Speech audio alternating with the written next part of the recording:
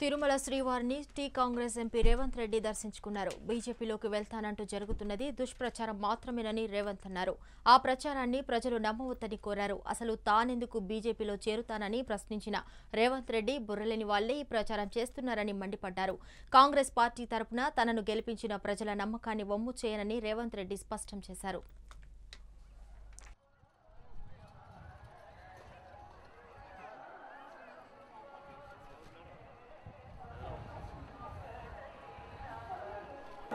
అందుకే దేవుని దగ్గర ఏదేదో మాట్లాడతారు. ఏం పని ఉంది బీజేపీలో? నరేంద్ర మోడీ ఉన్నాడు కదా, నరేంద్ర మోడీ ఉన్నాక నన్ను తీసుకొని పోయి ప్రధానమంత్రిని చేయరు కదా.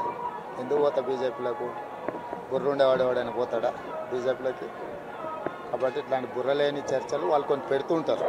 వాళ్ళు వస్తున్నారు, వీళ్ళు వస్తున్నారు, అయిపోయింది అని. ఇట్లాంటి బుర్రలేని ఆలోచనలు నేను చేయను. ప్రజలు నన్ను ప్రశ్నించే గొంతుకనుగా పార్లమెంటుకు పంపించారు. ప్రజల తరఫున ప్రజా సమస్యల మీద మాట్లాడమని, ప్రజల సమస్యలను వినిపించమని పార్లమెంటుకు పంపిస్తే అది వదిలేసి ఇంకో పని చేస్తాను ఎందుకు అనుకుంటున్నారు? భవిష్యత్తులో కూడా పాత్రికేయ మిత్రులకు నా విజ్ఞప్తి, ఎవరైనా ఇట్లాంటి చిల్లర మల్లర ప్రచారాలు చేస్తే వాటిని నమ్మకండి. వాటితో అంత సమయం వృధా.